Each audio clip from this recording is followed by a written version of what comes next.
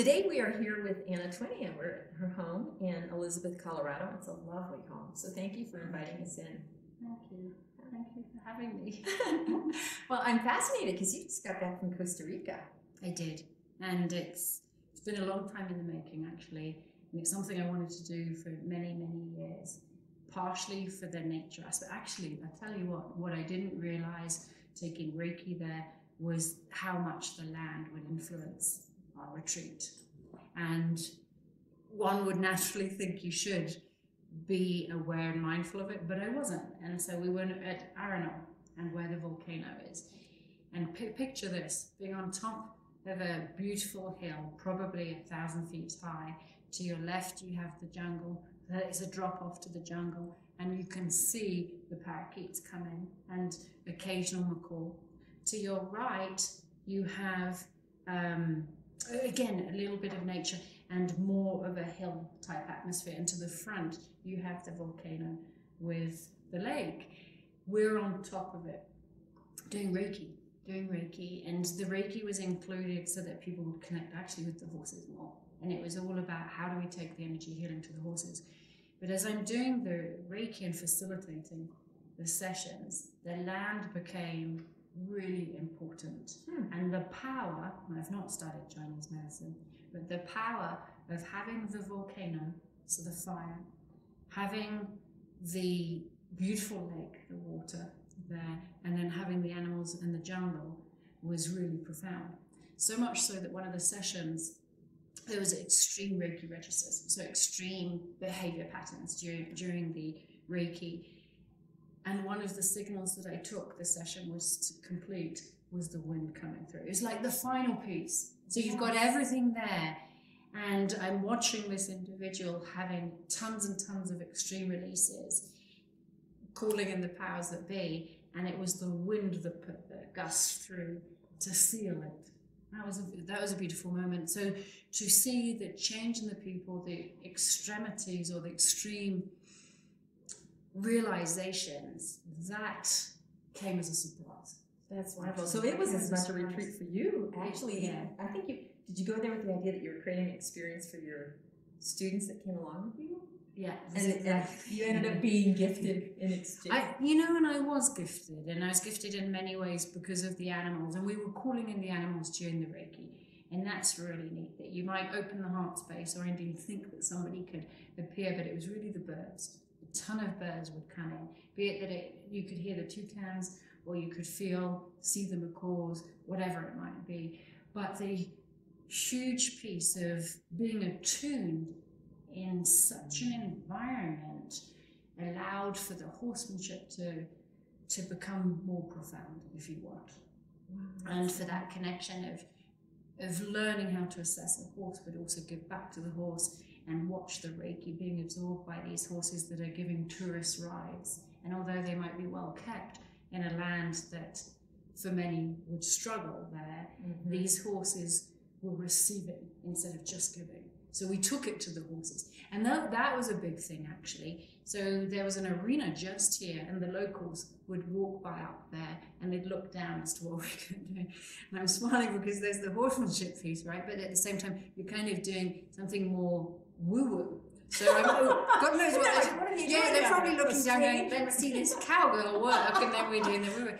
So the horses were in the arena free, not exactly glazed over as a whole, but there was a piece, certainly, they were relaxed waiting for the next ride. They were relaxed to a degree, disassociating, and hard work. They would climb 4,000 feet in 20 minutes. So here they are in the arena, and we all go with the Reiki, and it's one of the few times I've seen a lot of changes in horses, but I've not seen backs lift, color come into the fur, the eyes sparkle, horse starting to play. And these were really, really special moments that were extreme, that maybe you wouldn't see such a large change in other Reiki sessions that you do. Do you think it might, besides the environment, what I've had shared with me before is that in other countries, other cultures, horses are really, they're a work unit. They have a job, and they aren't perceived like we might, like they don't take in pet dogs, and they don't have pet horses. They have work units. Dogs live outside. They have a function and a job. They don't go in the house. They're not part of your human existence except as an extension to whatever you're trying to achieve. Yes. And so those horses respond, I think, differently then, because it may be the first time. That's how I saw it. I know it was the first time. And we'd ridden them, and we'd been part of their lives for 3 days. And one of the things was that, there's this ride. Generally speaking, we'd been told that this ride would take 3 hours. So an hour up, an hour at the waterfall with a picnic, an hour back. We took 6. Now, me as a horse whisperer, I'm looking at this going, how could this have been done any differently? We did not dawdle. We had experienced horsewomen there. Everybody knew how to ride. Everybody was considerate of the horse. We took X amount of hours, 2 hours to get up, 1 hour at the waterfall, the next amount of time back. And we're looking at that to go, how could that be condensed? And the only thing we did differently was allow the horses to breathe when they asked to stop. They literally asked to stop, to go, I've got to get my breath back. And we let them stop. And there are a number of the students that got off and said, it's so steep, we're going to allow the horses not to have us on their back and we'll walk. The outfitters, I think, first they were shocked. They thought there was something wrong with the students. And they were looking at us going, is she okay? Yes, she's just letting her horse breathe. But the other piece was, your horses need to breathe. They might be fit, but they're not being rude stopping. They literally, we could feel the heartbeat. Their heartbeat had to recover. Yep. And that was what we did differently. So it took double the length of time for a ride that would normally be 3 hours. Wow. For the fact that... And these are athletic horses. If you think about it, they condition like that every day. Actually. Then they do it every day with other tourists. But these were people that were considerate. I didn't ask them to get off the horses. They naturally said, I want my horse to have a break. And they'd be in mud this high and this deep, and they'd walk for the consideration of the horse. The people had never experienced anything like that before.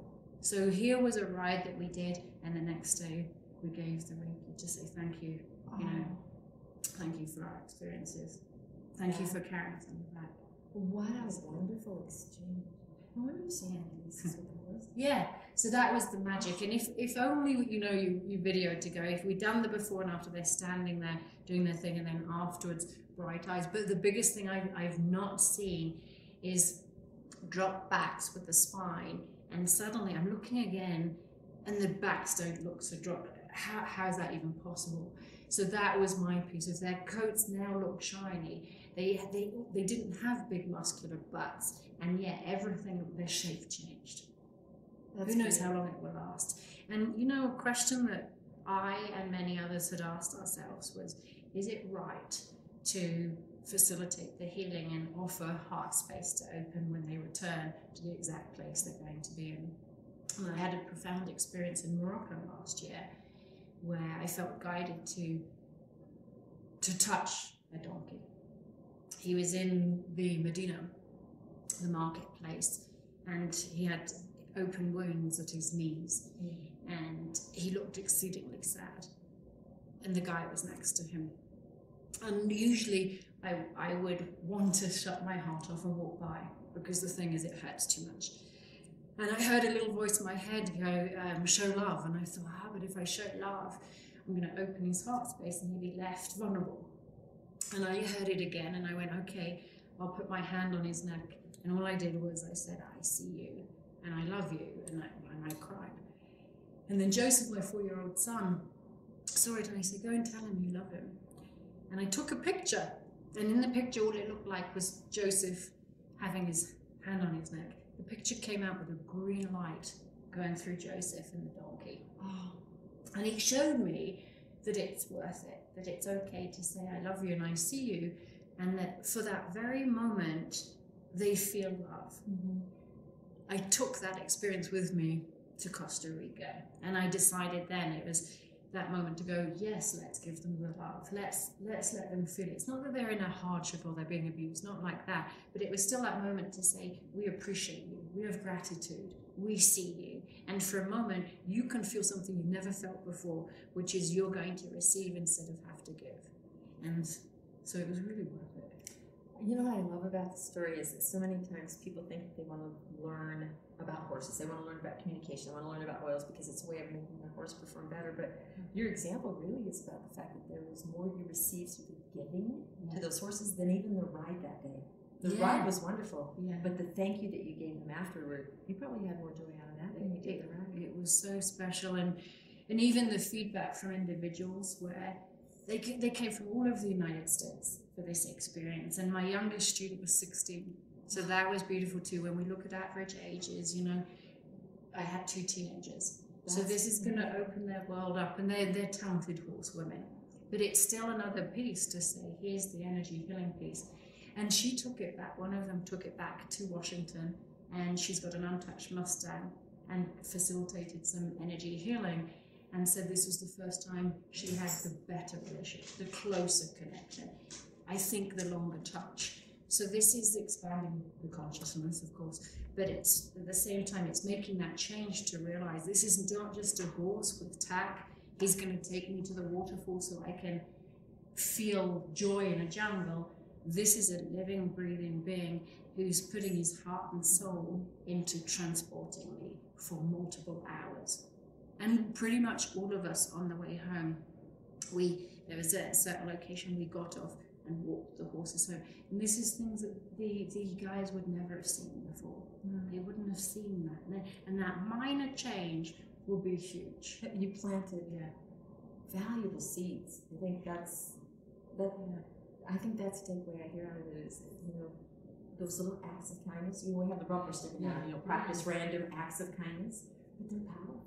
Right? They make an impression on the guides, the lives who touched, the people who were the locals who came by and said, what's going on around? Looking down. You know? Because they are ways of opening. If I live in a culture and I no longer see, and somebody brings in new information, it's that opening that starts to shift our hearts that affect everything in the world. Yes. So, that's a wonderful thing. Now, I understand you also had experience with a rescue. We did. You know what? I actually planned sanctuary. The whole second part of the trip around the sanctuary. I don't recall exactly how they'd gotten in touch with me, but at some point they'd reached out and I did an animal communication consultation for them with a baby sloth. And this baby sloth had lost the use of his or her hind end. So they'd asked how this individual was feeling, but also if she could become an ambassador. So I did a session and I emailed it. It's one of those things when you press that email and send button and it went to Costa Rica, and they really enjoyed it and it supported them, gave them a perspective and so on. So then I decided when I go to Costa Rica I'd like to see them, meet with them. So I created the whole trip around it and decided, okay, we're going to do the Pacific side around this sanctuary and built it in that way. And funnily enough, actually, when you give unconditionally, you receive so much, right? And no strings attached, just not purely referencing the consultation. We gave unconditionally, and that meant that we stayed at the guest house. It's like a little hotel, and we stayed there and paid for it. So literally gave it unconditionally, said, I want to talk to your animals. Can my family stay, please? What we got back was huge hospitality, from lunch, dinner to a night walk in the jungle.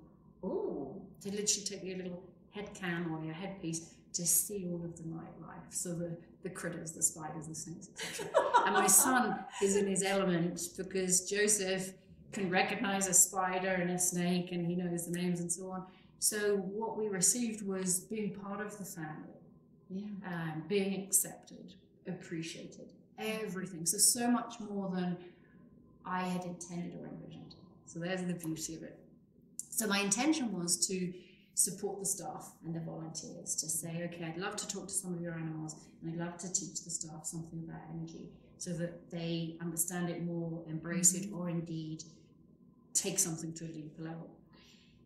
And the joy, we set up different individuals and they had a little list to say, can you connect with these individuals? And the first one, and it makes me smile because you wouldn't necessarily imagine that at a sloth sanctuary, and it's called Kids Saving the Rainforest, that's the name of the sanctuary. It's beautiful because her daughter had been 9 years of age where she decided, what could I do for the rainforest? So it's a beautiful, beautiful concept, beautiful way as to how it's been created. But I didn't necessarily think that my first consult would be a skunk. That was the thing, Okay. right? You go to the rainforest and she's a skunk. And she's in this little cage or carrier, whatever you want to call it. And I remember saying to them, where can we go where she feel comfy? Because she was trying to get out. And I'm thinking, there's no point connecting. She's just trying to get out. So the vet's with us and she says, let's go out there in the rainforest. So we're literally hiking through things. And we plant ourselves on the ground and I have a chair to sit on because I didn't want to be amongst the spiders is the big thing. And they'd said that too. They'd said, you might not want to sit down there with the spiders. Absolutely, you're quite right. I'll sit on the chair. And my personal style would be one of connecting. And that's how I put it. It's not just about taking out the sounds. It's really about a solid connection and keeping it. That's so important to me. Because if I was like that, I would question. I question to myself, did you just make that up? Even after 20 years of doing this, it's so important because the information has to be solid that I've kept that channel of communication. So one way so you're closing off external senses. Yeah. Okay, hearing, sight. Yeah.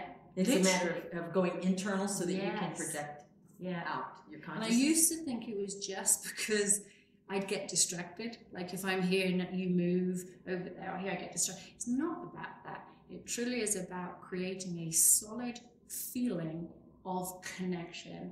Also honoring the animal to realize I'm just with you, not distracted. I'm totally with you. And to realize there's so many ways that the mind can take us that we've got that open channel. What I like about your approach too, just as a segue, is think about the skunk with what you do or don't know about them.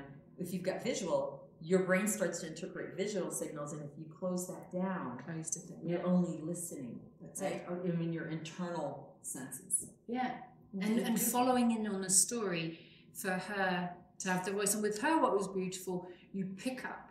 So when I'm telling her story, it's different than telling the whole story. The eyes sparkle, I'm lighter, full of joy, because that's who she is. So imagine the skunk round your feet and she's nibbling on the toes. So I did raise up my feet and I wasn't sure what she was doing and she's rolling over. And then of course there's the human element that goes, I never knew that they played like this. She's like a cat and a dog all in one. Showing your belly, you can cuddle her. Mind blown. And then she goes to the vet as well, Sophie. And she'd go between the two of them. What was really cool, she started off with me, and I had my sandal and I lift it, and then I do the conversation. She ended with me. She came back to my feet. And that's something that both women noticed. And they said, what's fascinating is she gravitated towards you during the session. And then she'd move off as a hello and a thank you. You could see it that way too. But the reason I connected with her... Like your 4-year-old son, right? Yeah. So the gravitation. So the reason they wanted the connection was they're going to release her. And the whole vision is to either rehab if they're orphaned or if they've been in an accident, and to allow them to go back to nature. So it's all about that, which is a wonderful... that's a wonderful mission. Wonderful. So the question was, we're looking to set her free. Is she ready? So imagine this. When I see all the scenes, it's all very uplifting, but it's also very innocent. So in effect, she comes back with, all through visions, so when I put words to it, it's the visions, but she comes back with showing territory. And see, these aren't things I know. I don't know if skunks have territory. She could show the territory and she could show herself coming back. My words to that would be, she's got an internal mapping system. So my words would be that from the vision. And she'd show how proud she was coming back. Well, that's failure number one. She can't go out, she's going to come back. She's going to be staying. And her next big thing was the joy to express she's never learned what a predator is. Well, I don't know what a skunk predator is. I don't know in the rainforest who would kill a skunk. But her joy was truly to express, I haven't learned that. And if there would be a human, she'd gravitate. Yes. So, of course, these are all concerns. But her innocence and her delivery of it would be, this is what I'll do. I'll find my way home. And if there's a human, I'll go up. Well, that would cost her life. You can imagine a stranger. They're going to think she's a rabbit. That's exactly it. Because that's what they tell you here in the U.S. If a skunk approaches you in broad daylight, take it out. Yeah. That would be a terrible thing. And then the other cool thing, bottom line, asking her, and I think this is what she stated, I can't remember exactly, it was something like the timeline. She thought she had, maybe it was till March, she thought she had a set time. And then the vet came back with, that's exactly it. We will give her this quantitative time to see if she can get ready. And if she doesn't, it means she'd need to stay. Yeah. So, And her new territory. in a new territory there. And in an ideal world, if she'd stayed, her vision would be, I'd be in somewhere safe at night, and in the daytime I'd wander around the sanctuary. And I'm thinking, I wonder if that's possible. Could she be the meet and greet? But it was a cute vision of, oh no, I'm not going to be locked up. I have a job, and this is what it will look like, and I'll be around the sanctuary. And think, okay, let's see. So it'd be wonderful to see how it unfolds. But the realization was the beauty of her play, her innocence of telling the story, answering the questions that don't go in her favor for a release, but also to realize the behavior pattern would be she did not skunk anybody. Yeah. And she didn't because she felt safe and comfortable. And a skunk will not do anything unless they're cornered or they're concerned. And I learned that from that, to realize, look, it's something to be feared. They're not going to just go around doing it. It's if they feel they're under attack. And under attack. Yeah. Yeah, it's beautiful. Nature builds in those defense mechanisms. Yeah. That's a beautiful story. It was lovely. It's one of them. And so the second one, if I can share that with you, was pretty neat too. So we came back, and there's another cage covered, and in there was a toucan, and a wild toucan, and in a little cage. And their question truly was a very small question, and it was, well, one I had to ask it, does he have a name? And they'd named him, not knowing if it's a him or her. Not being able to examine. But the other one was, is he healthy enough to be released? Talk about a flip. Felt heart, chest constricted, all the joy left. I felt tight. And it was that instant moment of, this doesn't feel good. So, and his vision, so what he shared and what he showed was not being able to sustain being in the air and flying instantly. So if you could imagine seeing a toucan in a tree and not necessarily being able to sustain it. So with that, he showed concerns of another bird coming down. Not sure which bird that would be, but he could be under attack. Yeah. So it answered that question. Exactly. So he wasn't well enough. Wasn't well. When they asked, could he explain what had happened, the piece that I got that seemed very important was an action from here to here, like a sharp action from here to here, which would be this arm. So I could feel this area and a sharp action. I wasn't sure what that action was. And that's where the mind could take over to go, what represents this? Well, it turned out it was a vehicle. The vehicle had clipped him. So that was fascinating. And his big piece, which I thought was profound, he showed it's affected this area, but not his organs. That's huge, because if your organs are okay, and the rib cage protects the organs, now we're looking at a wing. Just to repair the wing and let it recuperate, get back his strength. That's beautiful. You know what I love that you're sharing, and I think you teach us in your animal communication courses then, is that there are so many different ways to pick up information. Right. So it can be kinesthetic. So you can choose to tune into the body. Yes. You can choose to tune into their mind. Emotions. Personality. Even sense it. So if that action was more of a sensing, I sense that that's coming from here. And even the hand involuntarily doing that you realize, it must have come at an angle. Then. So it may be that you feel it in the body, or indeed have an inner knowing, a sense like that. But the imploding and depression, that was a big piece. And it also means that the people working with them then can make the adjustments to realize, okay, he's right, we're not dealing with organs, so let's look at the rehab.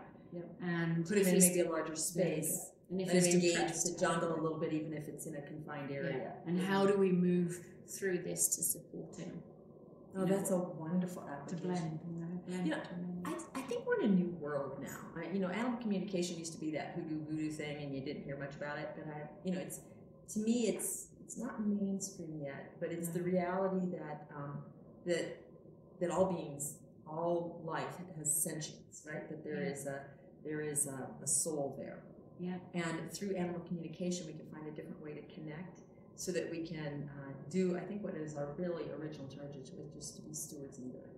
Yeah. And so once I learn that I can do that, I can be more respectful. And then there can be employment within that. If you think about it, I think we're going to reach an age where animal communicators will be hired to come in to do that, to work alongside with a vet. Right. And that's how I see or it. the vets to learn that. Yeah.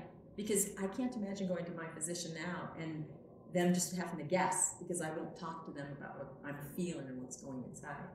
So I think it's beautiful that you're one of the few people out there teaching who are helping to open the door to say, oh, there is a way to hear them. Yeah. There is a way to connect with them. There's a way to sense what's going on there in the body, to help drive your knowledge to help them in the healing journey. When you've got somebody asking, are they going to make it? Does that mean that they're considering euthanasia because it feels like the right thing to do? And can this perception alone allow them to know what to move forward with? Mm-hmm. What's the best action? So if we can help with alleviating the depression, the body can heal itself, that kind of thing. And then we can integrate the Eastern with the Western, because we need them both. And so that was the nice piece with that particular individual too. I know. I think the other power of it too is think about what you've done for those workers, because if you're able to share that the toucan had depression, it could be over the environment, and just the simple thing of communicating that says, oh no, you're going to go back to the wild when you're ready, can be all it takes to lift that fog. Oh, and so sitting there, of course, I'm like this, so I don't see a lot. But what they revealed later, because we happened to go back, what they revealed later was that the toucans, when they're under stress, they open their mouths, so they pant. So it will look like this. Kind of like a dog. Exactly. Well, he'd never had anybody this close. So my chair was from here to there. And they had recommended I not necessarily do that if he's under stress. Well, I looked and I felt he's not under stress, not knowing the signs. He only did it once. And then what was really cute that they noticed too, he'd peek around the little sheet. So when I'm talking to him, then I go, okay, this is what I've got. You'd see him peek, and he wasn't under stress. So that for me is the magical moment. You've got a wild animal peeking around this cage. It's smashing. It's beautiful. Oh, and it changes everything. And I thank you for sharing the videos so that we can let people travel vicariously with you to Costa Rica to experience and see that interaction and even see the instant validation for those that may think this isn't possible, or how do you know? Well, these animals are usually under stress. So he's not under stress. So there's something concrete right away. And it's not like we had strong conversation. Nothing. All I knew was a name that might not even be attached to him. So imagine that. I'm sat there and there was a little bit of nervousness because I said, what's his name? And they went, well, such and such. Does he know his name? So I'm sat there thinking, if he doesn't know his name, I'm not going to get the connection. But I'm close enough to feel his energy. That's what I went with. I'd like to be close enough to be able to say, I'm your messenger. If you can share something with me today, we can support you in this healing process so that you can go back out to freedom. And it worked. It worked. You know, is that he felt your intent immediately. Yeah. Oh, that's beautiful. It's cool. So I take it you'll do another one of these trips in the future. Absolutely. Absolutely. How do I, for those who've been watching this that are interested, because I know you take students with you, right? Yes. So it's the idea that you've done experience, you've gone through programming, and then you can join on the retreats in order to go really put what you've learned to work. How do I find out more information about your classes? Through reachouttohorses.com. So don't let the name fool you, because people will think it's just horses, and that's how it began. It's where my heart is as well. But at the same time, it's all species. So it's the wild one. It's not just the dogs, cats, horses. It's all species. And we've been to wildlife sanctuaries as well in order to experience it with the wild ones. Or indeed, you can go out into nature. And we were fortunate when we went to the coastline that you can put it out there that I'd love to see a macaw fly over. or put it out there we'd love to appreciate the beauty of. And then we saw them, of course. And the one that we did manifest too, we knew we were going to the sloth sanctuary, but how neat to see a sloth out in the wild in their natural habitat. You'd never see them. You know. Because they're night creatures. So they're night creatures. And the big thing really is your eye is not trained. So as a tourist or a guest in a country, you're not going to see them. So the sloth that we got to see, he would have looked like a coconut. He was in a coconut. And the hair is the same colour as you have to know to look for those long. They're cuddled up. Are they cuddled so up? So all they you close see is them the in? back. Yeah. That's So adorable. somebody has to tell you that's a sloth. But we saw them. Oh, It was beautiful. And then you see them just look.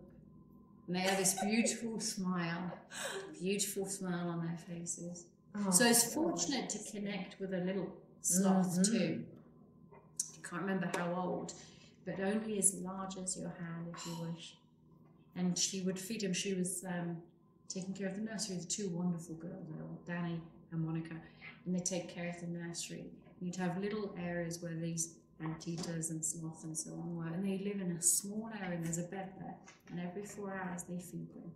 These are unbelievably dedicated individuals with hearts bigger than you can imagine, because you're living in a jungle, you're working 24/7 because you're there every 4 hours.